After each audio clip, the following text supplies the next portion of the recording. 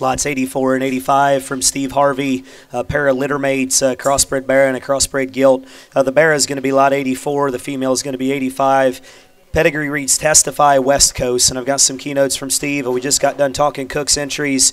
Same grandmother as what the Cook entries were we just had in the ring. Mother raised the Reserve Division crossbred bear at the Illinois State Fair in 23, and these are litter mates to the top seller at the Hoosier Elite Sale last week there in Greenfield, and got the opportunity to see that bear. I thought he was one of the very good ones offered, and it looks like there's consistency within the litter because they're all cut from the same mold, and I've seen 3 of them now. I guess I didn't get a chance to make it over to Steve's, but hogs just look like they're going to feed. And this male pig that's on the stick, extra length of hip, opened up underneath, and just got the right kind of feature about him.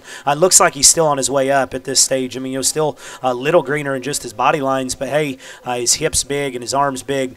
Got a good kind of feature. Same with the gilt. I mean, I think the gilt's just quality and looks like one in terms of feeding window. Looks like she could go the long haul. Yeah, I'd agree, Isaac. I think the thing on that gilt is, you study her, and some guys may want to pick on her there right behind her shoulder, but I think as you study that thing's forerib shape in her heart, I think as she continues to grow and get bigger and flesh up, I don't think that'll be a part of her, but I think that's a very nice pair of elite kind of show pigs from the Harvey crew, and obviously they've got a track record that speaks for itself. Girls have been extremely competitive, but been able to raise some that have been very, very good. I'd encourage everybody that needs to go back and get in the barn. That'd be a good firm to kind of work with because you're going to get a lot of support and hands-on there on the backside. So congratulations to you guys. That's a nice pair of pigs.